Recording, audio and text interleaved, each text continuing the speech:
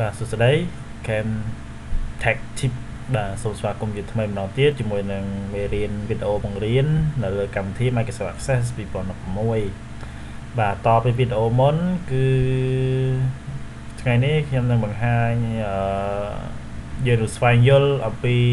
Backstage View បាទមួយចំនួនបាទស្វែងយល់អំពី tool មួយចំនួនដែលស្ថិតនៅក្នុង Backstage View បាទអញ្ចឹង Backstage View គឺស្ថិតនៅណាគឺបើវាគឺស្ថិតនៅក្នុងបាទ file នេះនៅក្នុង file នេះណាបាទពេលយើងបើក database មកគឺវាស្ថិតនៅក្នុង file អញ្ចឹងអានេះហៅថា Backstage View អញ្ចឹងក្នុង Backstage View នោះគឺវាមានoption ច្រើនតែក្នុងទី1គឺ info បាទគឺនិយាយអំពីបញ្ហារបស់ database អញ្ចឹងទៅបាទត្រូវការ repair ឬក៏ត្រូវការចាក់ password តែខ្ញុំបានបង្ហាញពីវីដេអូមុនបាទអញ្ចឹងសូមស្វែងរកវីដេអូខ្ញុំមុនអំពីរបៀបនៃការ encrypt មានថាដាក់ password ទៅលើ database បាទអញ្ចឹងនេះយើងបានយល់ហើយចំណែកចំណុចមួយទៀតគឺ new មានន័យថាយើងអាចបង្កើត database ថ្មីឬក៏ custom web application មានន័យថានៅពេលដែលយើង connect ទៅកាន់ internet កន្លែង new ត្រង់នេះវានឹងឲ្យយើងបង្ហាញវានឹងបាទបង្ហាញឲ្យយើងនៅ template មួយចំនួនមានថាគំរូ mode database មួយចំនួនដែលមានស្រាប់នៅក្នុង website របស់ Microsoft បាទឬក៏យើងអាចចុចលើ blank database ដើម្បីបង្កើតនៅ database ថ្មីមួយដោយខ្លួនឯងបាទហើយរបៀបនៃការបង្កើត database blank នេះគឺខ្ញុំបានបង្ហាញនៅក្នុងវីដេអូមុនបាទសូមស្វែងរកនៅវីដេអូមុនរបស់ខ្ញុំពីរបៀបនៃការបង្កើត database ដោយខ្លួនឯងបាទអូខេមួយចំណុចមួយទៀតគឺ open បាទ open នេះគឺអនុញ្ញាតឲ្យយើងអាចបើកនៅ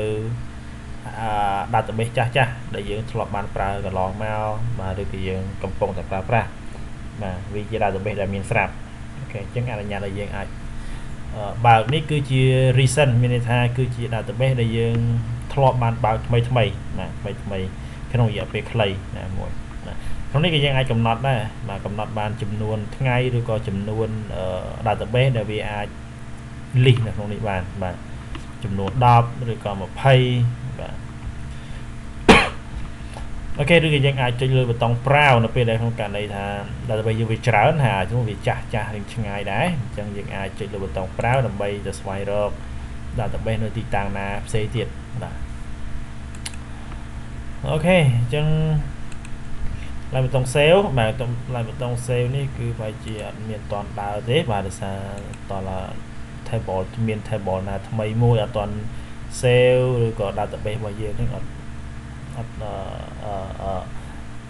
មានការកែប្រែហើយអត់តន់បាន save អញ្ចឹងអានេះវាអត់តន់ដើរទេបាទ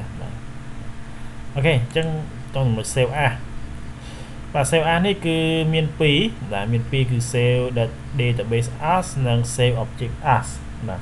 save database គឺសំដៅទៅលើការ save database ទាំងមូលទៅកាន់ database ថ្មីមួយទៀតបាទវាប្រៀបបានទៅនឹង copy អញ្ចឹងប៉ុន្តែគាត់ថា save database នេះគឺវាមាន option ច្រើនទៀតដូចជា save database ជា default format ឬក៏ save database ហ្នឹងទៅជាពពួក version ចាស់បាទ version មុនដូចជា2002ទៅ2003ឬក៏ទៅជា version 2000បាទឬក៏ទៅជា template បាទនៅមាន option ច្រើនទៀតដូចជា backup database make accd e បាទ executable only បាទមានថា compile វាទៅជា EE បាទឬក៏ share point ហ្នឹងបាទចុចទៅលើ option ណាមួយហើយចុចលើប៊ូតុង save as ទៅវានឹងឲ្យយើងរើសទីតាំងទុកតាមអ្វីដែលយើងបានជ្រើសរើសអូខេនិងមួយទៀតចំណុចទៀតគឺ save object as បាទ save object as នេះគឺសំដៅទៅលើtable ឬក៏ query ឬក៏ form report បាទនៅពេលដែលយើងចង់ចម្លងវាឲ្យបានដូចគ្នាណាបាទមានថាយើងចង់ save ទៅជា object ថ្មីមួយបាទព្រោះ object នេះគឺ save តាក់ទងនឹងនេះហេវាយើងអាចចុចបានទេបើសិនយើងចង់enable option ហ្នឹងលុះតើយើងបើក table ណាមួយឬក៏ query ណាមួយ form ណាមួយឬ object ណាមួយនៅក្នុងនេះបើកជាមកវានឹង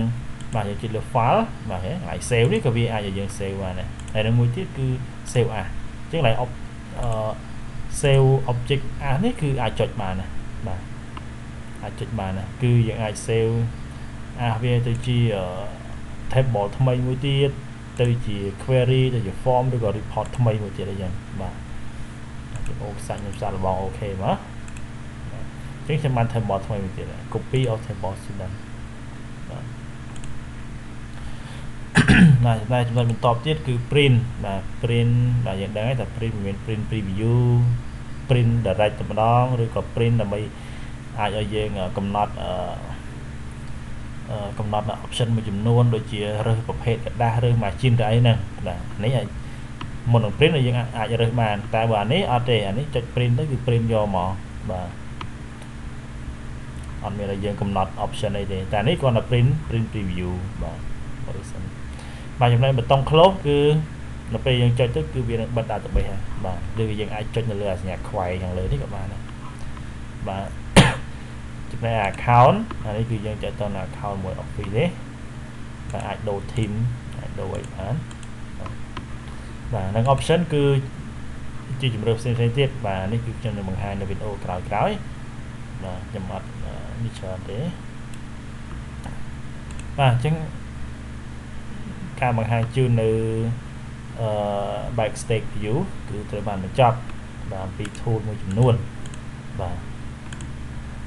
អូខេអញ្ចឹងអរគុណសម្រាប់ការតាមដានវីដេអូមួយរៀនមួយនេះហើយយើងនឹងជួបគ្នានៅវីដេអូក្រោយទៀតសូមកុំភ្លេចតាមដាន channel របស់ខ្ញុំនៅលើ YouTube ដោយចុចទៅលើ link នៅខាងក្រោមបាទនៅក្នុង description បាទសូមអរគុណ